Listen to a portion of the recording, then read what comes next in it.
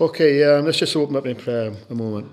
Lord, we do thank you for your word as always, Lord. I'm always excited to study and to learn new things about you, Lord, about your nature, about your plans and purposes, your plan of salvation.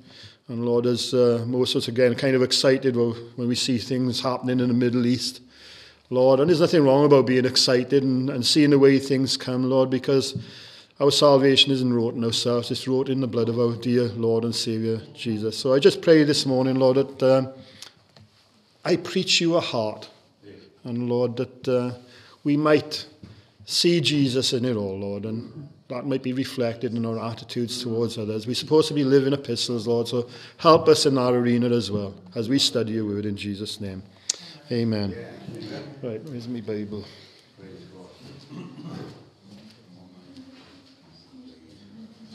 I've got all my Bible verses on a tablet, so the reason I'm fetching my Bible, I wanted to see this Bible, okay? Do you notice how well kept it is? I rub dubbing in it. You know, when I read it, I put cotton gloves on, open up the pages, and I use a little pointer to flick the pages over, because I love my Bible, I look after it. Not like somebody who came here last week and throws his Bible in the corner, lets a dog chew it. Now, those of you who are here, you'll know what I'm talking about. But those who won't, it'll be a mystery to you. Stuart showed us his Bible. It was all ripped and well used. Okay, that's the joke out of the way. Anyway, let's get started.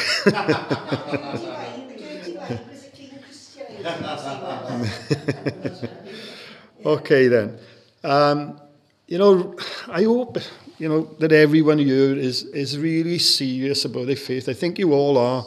Shouldn't even have to ask the question. Some people have a flippant attitude, don't they, when it comes to such things. I remember when I was first saved, this chap, a customer of ours in a garage, when I told him, that I'd become a Christian and all that. Oh, he said, I'm a Christian as well, and I thought, well, your life don't seem to reflect it, and I've known you for a long time, never said anything about it, it's probably just a go to church Sunday Christian kind of thing. We are, after all, talking about our life eternal. If we're talking about eternal life compared to this little snippet of life, surely we should be serious about it, isn't it? And you think about it, quite a lot of predecessors give their life rather than deny their faith in Jesus. And Jesus himself said, dismember yourself if your member's going to lead you into hell. Now, I know it's hyperbolic language and we shouldn't go around cutting our hands off and things, but I get the idea that Jesus wanted us to be serious about our faith, to take our faith seriously, yeah? I can't believe I can say this, but I can. I have spent decades, I guess now, trying to get people not to divide over what we call secondary issues. That motto we got on our YouTube channel, in essentials, unity, non-essentials, liberty, and all else, charity or love. And, it's all, when I say we don't divide over secondary issues,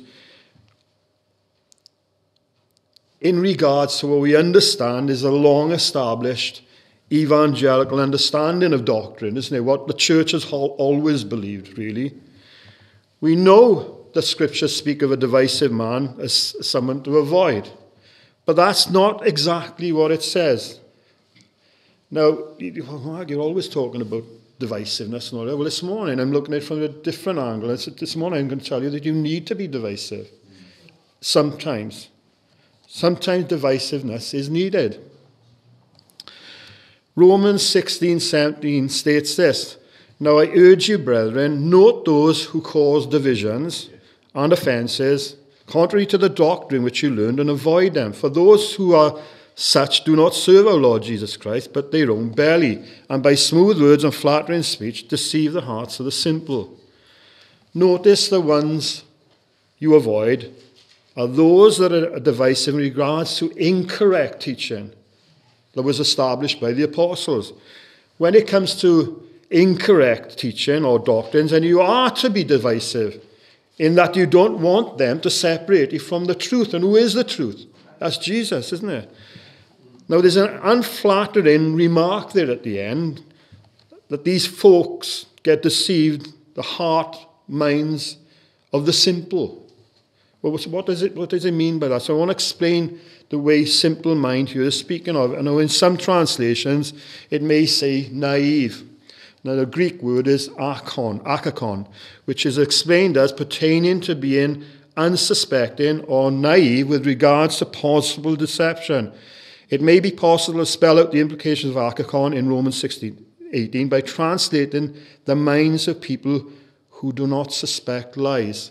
So it's not, being simple or anything. In other words, it's people who are young in the Lord or don't have a thorough grounding in Scripture that can be easily led astray.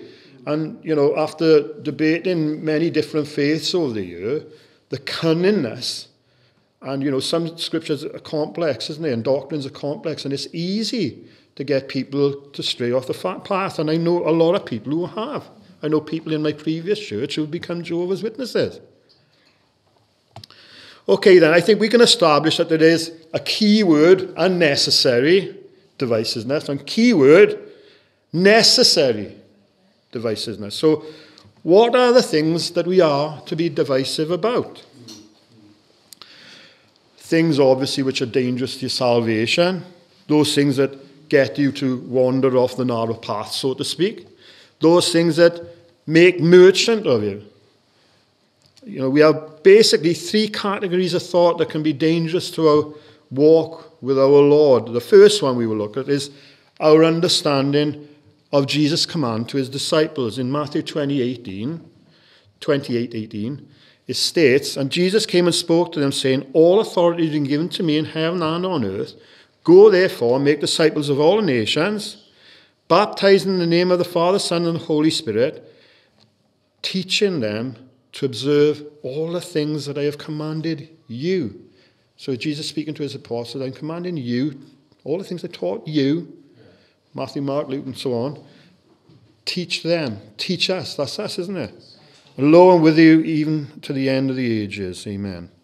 So the apostles were to teach us to observe all the things that Jesus commanded them. And where do you find those things? In the Scriptures, isn't it? In the Word. Yes. Is the Bible hard to understand? Some things are hard to understand. Some things are easy and plain and simple. Scripture even says as much in 2 Peter 3:15. It says, "Also our beloved Paul," because he was a theologian, wasn't he? "According to the wisdom given him, has written to you, also in all his epistles or letters, speaking of them these things, in which are some things hard to understand, which untaught and unstable people twist to their own destruction, as they do also the rest of the Scriptures." It's all going on back then. There's nothing new under the sun. They had Gnosticism, the Gnostics. Back at that time, we've got all sorts of things now, and we Mormons, Jehovah's Witnesses, Hare Krishna, and goodness knows what. But the main issue back in them days was the Gnostics. And if you heard, "Oh, look at this Bible," and the church never knew anything about this book of, was it the Thomas, the Gospel of Thomas. Didn't know about this. It's a Gnostic gospel. The church never accepted it. But anything they can grab on and discredit the church, they will, won't they, These things that are hard to understand. Which kind of things? Things that are complex. And they're distorted and twisted by these unscrupulous people. People who you need to be divisive with. So what is the answer? Well, we've always told you to get completely familiar with the Scriptures, haven't we? That's number one on the list. Read it over and over again and get basic layout of, salvation history. I think it's technically called Heilsgeschichte. It's a German word. I don't know why we got to explain things which in English, salvation history, and then give a German version of it to make it sound like you're educated. But that's the way they do it. They do the same things with plants, don't they? Give them Latin names and nobody knows what they are. It's a tomato. What's the matter with it? Or if you're from America, tomato. So where do our teachers fit in today? Now, I have a library full of commentaries, Bible dictionaries, Bible aids. Over the years, it's built up, and if done a valuation, it's probably a fortune's worth of books there. But to be honest now, everything you need is online. Bible Hub, Bible Gateway, BibleStudyTools.com. It's got everything that you need. Just one thing to remember, right? All commentaries are written by men. And I'm not saying, they will have the author's slant or biases. They're not being dishonest. It's just a fact of life. When we come to read the Bible, we read it through glasses which are tinted with, Western ideas and modern day thinking. So the whole idea of biblical interpretation, which is called exegesis, is to get back into the shoes of the original audience that it was being written to, and, what was the author's intent in writing this letter? Because letters, the epistles, if you think about it, are a one-sided argument. It's like you're in somebody on the phone, and they're, having a discussion with somebody else, and, well, what's he talking about? He's talking about this, so he must be saying this. So it's a one-sided argument, so you can extrapolate from the scriptures what the argument is about. So we all bring our biases to the table. So I never go on one person's opinion, but I try to look at as many views about a particular scripture that I may have doubts about the way that it's interpreted as possible, because if you get an average, you're going to get pretty close to what it means, isn't it, So thereby, as much as possible, eliminating as much bias. Now, the same with your Bible. You read, it should be translated from the biblical languages by a committee of men coming from different denominational backgrounds. Now, nearly all the Bibles that we use here, the New King James, even King James Version, the NIV, the ASV, it's all done. It's a committee-based translation. That means there's a team of translators. So let's say for argument's sake, we got a Pentecostal translator there, and he wants to fetch out some things about the Holy Spirit or something like that, charismatic kind of things. Well, then you're going to have somebody from a Reformed church there as well. No, that's not. And another one. And they get together, team effort, and they decide the way it should be translated. So it gets rid of your biases. So you shouldn't have a translation of the Bible that's translated by one individual person. And there are them Bibles out there. Not all of them are bad, to be honest with you. So, where are we? So what about the teachings, doctrines that we are to be divisive about? Well, primarily, we have to have the Jesus that is described in Scripture, isn't it? I think that goes without saying. You remember what Jesus said in Matthew 24:4, and Jesus answered and said then, "Take heed that no one deceives you. For many will come in my name, saying, I am the Christ, and will deceive many." And Paul echoes the thought in 2 Corinthians 11:3. "But I fear lest somehow, as the serpent deceived Eve by his craftiness, so your minds may be corrupted from the simplicity that is in Christ. For he who comes and preaches another Jesus, whom we have not preached, or if you receive a different spirit which you have not received, or a different gospel which you have not accepted, you may well put up with it." So there's big issues going on there in the Corinthian church. The one-sided argument. Why is he fetching this? They must have been putting up with this kind of thing. A different Christ. Who could possibly fall for that? He's blonde-haired, blue-eyed Norseman, isn't he? Most of the pictures. I know that the pictures of Christ are wrong, but we're not talking about images of Christ, are we? We're talking about the descriptions of Christ that we get from the Scripture and who he is. I'm fascinated, I know I've said this before, by charismatic people who can manipulate the crowds, from dictators like Adolf Hitler right through into religious groups.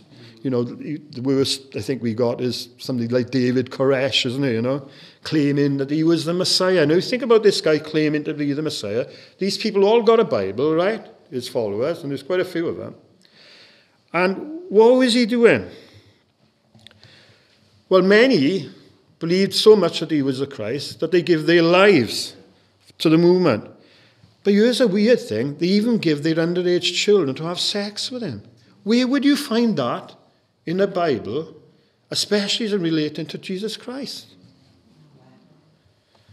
Scripture tells us that,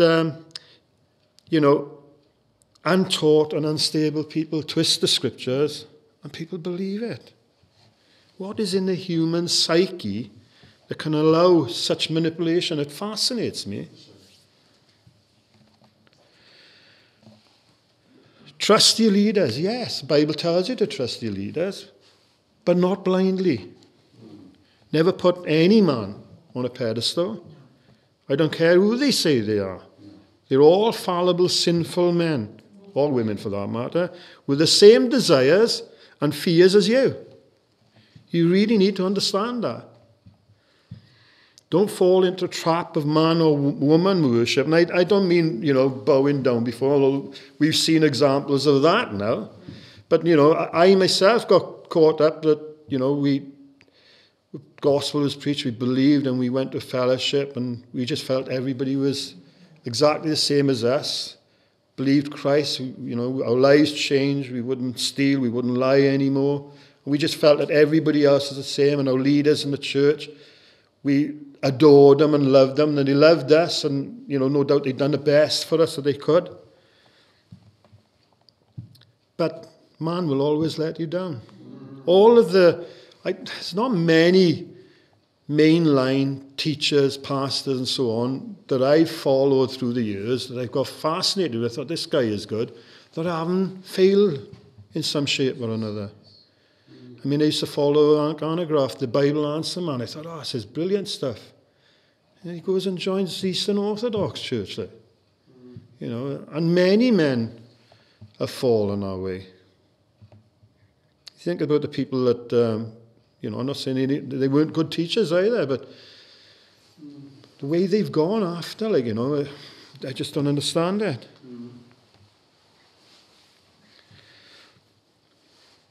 There's only one, isn't there, who is beyond reproach, and that's Jesus, and you'll find him in the text of scriptures. So if there's something you don't agree with me, and let me just tell you now openly, challenge me. I'm not above reproach. I'm not infallible, not like a pope anyway. Now, I used one of the worst examples there, didn't I? David Koresh, he's one of the worst. There are different degrees of control. Like I said, my stories of leaders who said they were further up the rung of the ladder, than me, and therefore God would give them more insight, and I should follow their instruction. Now, let me just tell you, right? Yes, some of us are a bit more clued up on Scripture than others, and we've got that insight. But when people say that, in the church I'm higher than you, so God is communicating with me before you, that is a lie, okay? It took me a while before I realized that God wasn't even communicating with them at all. They were just tacking on God said, and then their own thoughts and desires. We had the apostles and prophets in our movement that spoke on God's behalf long ago. But Scripture tells us that these last days, his Son, isn't it, has spoken. And you know what? That's good enough for me. That's sufficient for me. That's all I need.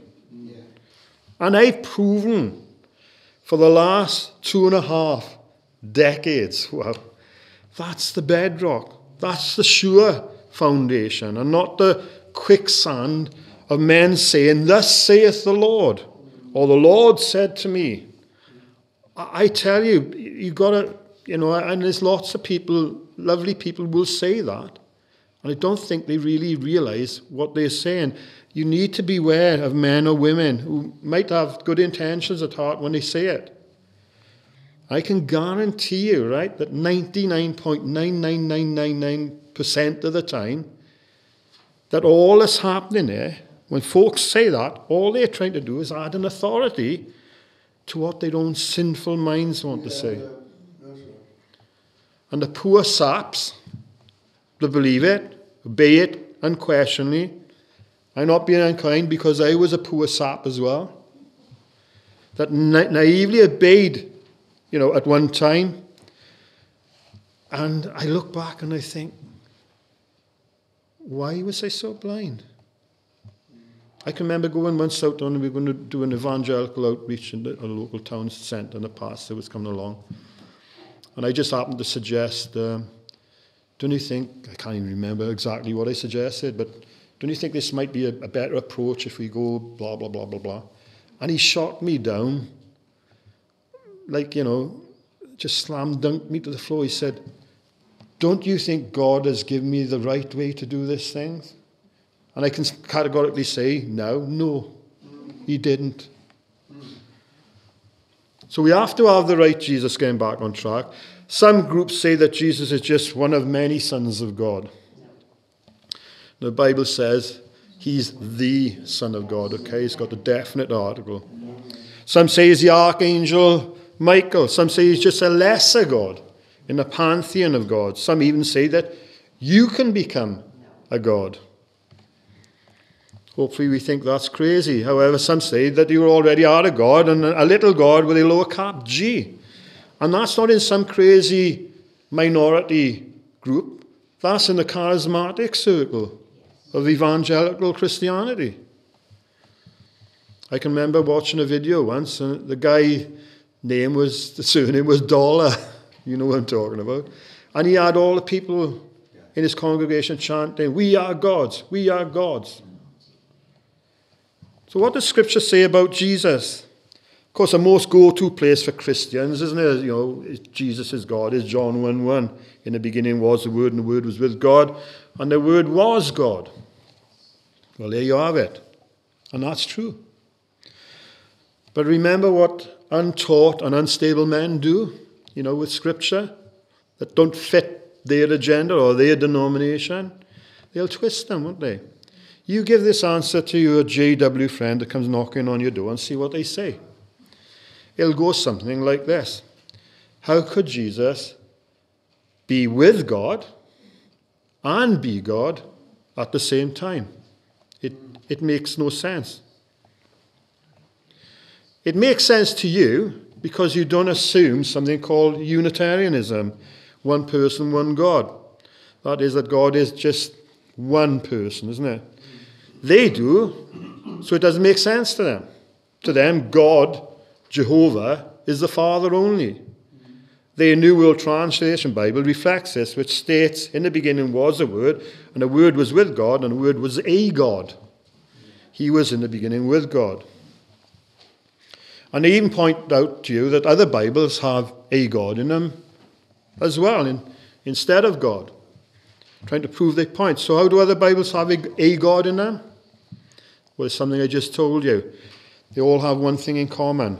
None of them are Bibles translated by a committee of scholars to iron out the preconceived biases. Some are a little unclear now because languages change. I know anybody heard of the Moffat's Bible? Yeah. Well, Moffat was a great scholar. Again, it's not a committee-based translation. It's just done by one scholar, Moffat.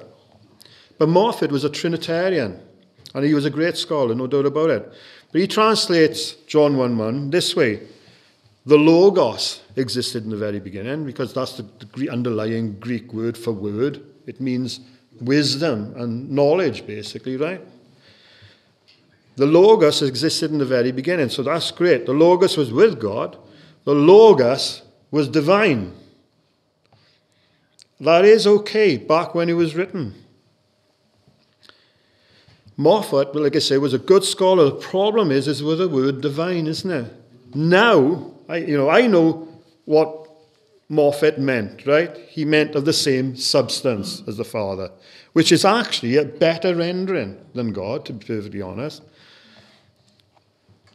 The Father and the Holy Spirit, the problem is divine these days have many different connotations, don't it? We can say, dinner was divine, or angels are divine. And of course, then you get the unscrupulous people will home in on that and say, even Moffat says Jesus is not a God. But I know that's not what Moffat meant. The very latest translations, the NET is a good one, have it written this way. In the beginning was the Word, and the Word was with God, and the Word was fully God. The Word was God in the beginning. Now, it's also got a footnote as an alternative to that. And it says, and what God was, the Word was, which is an excellent translation. I'm not going to get into the Greek of John 1:1. It's super complex. But we have something called, it's got a definite article. Now, you haven't got the definite article when it comes to says that Jesus is God, right? So does that mean it's indefinite and therefore an agod? Well, there is no indefinite article in the Greek, so it can't mean that. So the only other thing it can mean is it's qualitative. In other words, the quality of this, what they're saying is that God is of the same essence as the God that he is with. That's what it means. Lord, give me my memory back. Okay. Then we have the real gospel. What is the real gospel? Paul gives us the answer in 1 Corinthians 15:1. Moreover, brethren, I declare to you the gospel which I preached to you, which you also received, and in which you stand, by which also you were saved, if you hold fast that word which I preached to you, unless you believed in vain. For I delivered to you first of all that which I also received, that Christ died for our sins according to the Scriptures, and that he was buried, and that he rose again the third day according to the Scriptures. Christ dies for our sins once and for all. Again, this is the non-negotiable gospel. We all know that it's not based on what we can do. Ephesians 2:8, for by grace you have been saved through faith, and not of yourselves, a gift of God, lest anyone should boast. It's implicit in Scripture. So how can anyone get it wrong? Why would they want to change it? JWs believe to have a chance in the resurrection, because you don't go to heaven when you die, you're just dead in the grave and non-existent. You have to work for the watchtower until, you get enough credits, and nobody knows how many credits you got, so you've never got assurance of salvation. So it's a nice little ploy in it to get you to work for them, basically. And until recently, you had to fill in the time card and put on the hours that you had to do, but they've just rescinded that within a matter of last month. Mormons, in their Book of Mormon, states that you're saved by grace through faith. Well, that's good, isn't it? But then they tack on, after everything you can do. Again, the Mormons want you to go on missionary duty, don't they, for a couple of years and all the rest. It's to get you to work. I'm not sure if it's 2 years or something like that. And then you have the Hebrew and the Torah root observant believers that you still have to keep the law. Do you know this is the main way that you can know if the faith people claim to have is Christian? That's one of the main things. You just have to ask, what do I have to do to be saved? Well, it's nothing, is it really? Just believe, isn't it? If it's more than that, then you've got to be divisive. What about Jesus' resurrection? You think there would be no argument, would you, about that? Surely. Especially when Paul says this in 1 Corinthians 15, verses 12 onwards. Now, if Christ is preached to you that he's been raised from the dead, how do some among you say that there is no resurrection of the dead? But if there is no resurrection of the dead, then Christ is not risen. And if Christ is not risen, then our preaching is empty and your faith is empty. Forget it. Go home. Eat, drink, and be merry, for tomorrow you die. The JWs don't believe that Jesus was resurrected in the same body as he dies in. He was somehow evaporated into dust, and a new body then was fashioned up for him. And why do they believe this? I don't really know, Why would they fetch out such a fanciful doctrine? I think it's something to do with spirit and body. But some of the arguments they put in, remember the two men on the road to Emmaus? And they were discussing the resurrection. Jesus came along and they didn't recognize him. So he was in a different form. Mary Magdalene didn't recognize him, did she? At the tomb. Must have been a different form. It's a spirit body now in a different form. However, a close examination of the Scriptures revealed that it was they that had been prevented from recognizing Jesus. Now, we can do that. We can put a mask on or something, can't we? How much more can God do it? Every time he does something with their eyes or whatever. He can turn water into wine. He can do anything. The JWs understand the resurrection turns Jesus into a liar, doesn't it?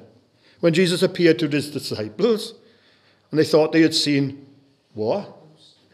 A ghost. But they don't believe it's anything like a spirit or a ghost. Now, if there's no such thing as spirits, right? This immaterial part of us that is separate from the flesh, like Paul said, he dwells in this earthly tent. Why is it that the Jews at that time thought that they'd seen a ghost or a spirit? Because they obviously believed that you could see one. And did Jesus correct them on it? Don't be so soft, there's no such thing as a spirit or a ghost. He didn't say that, did he? What did he say? Behold my hands, my feet.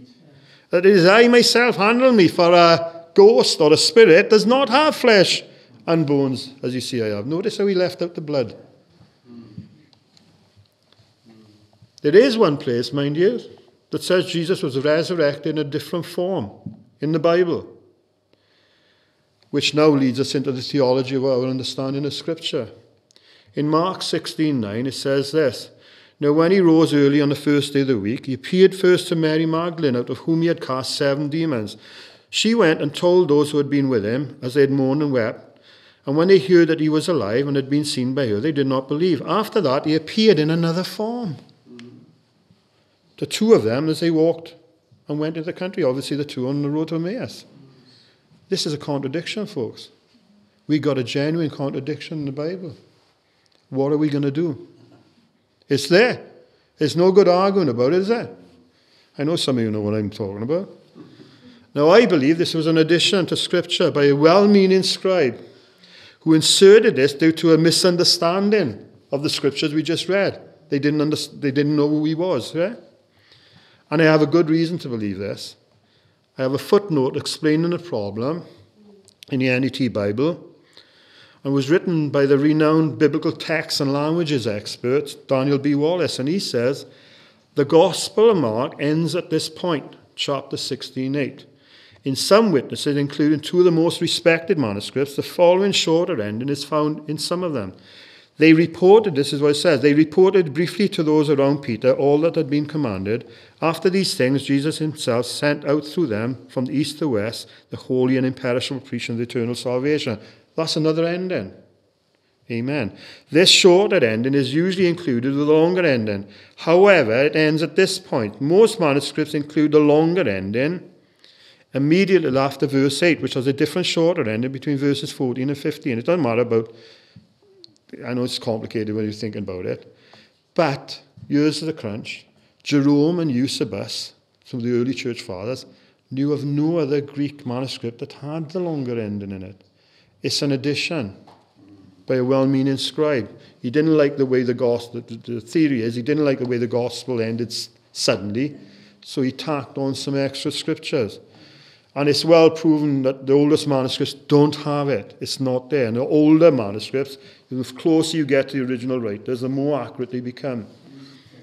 Now it's a fact, there's a few variant readings in Scripture. And if you've got a good Bible, you'll actually mark it out, not found. You'll often see a little footnote, not found in the NU text or whatever. Now it's a problem now, because now our charismatic and Pentecostal friends don't like this, because you know what's contained in the longer ending, you know. These signs will follow, will accompany those who believe. In my name they will drive out demons, they will speak in new languages. They will pick up snakes with their hands, and whatever poison they drink will not harm them. They will place their hands on the sick, and they will be well. Now, there's a lot of things contained there that actually did happen during the apostolic period, in fairness, didn't it? Paul got bitten by a snake, and they were all watching. Well, let's watch him. Now he's going to drop on the floor and start foaming in the mouth, and nothing happened. I don't know about drinking poison. I don't think there's anything recorded there about that. The longer ending is contained in the AV and in the New King James Version. I don't know if it's in newer versions, but it's usually, like I say, it's got a footnote. It's not contained in the older manuscripts. You know, there's people who have developed a complete doctrine on this in some churches in the United States. You've heard of them. They're carrying around with copperback rattlesnakes and waving them around. Look at us, we can pick up snakes. A lot of them have actually been killed because they got bitten.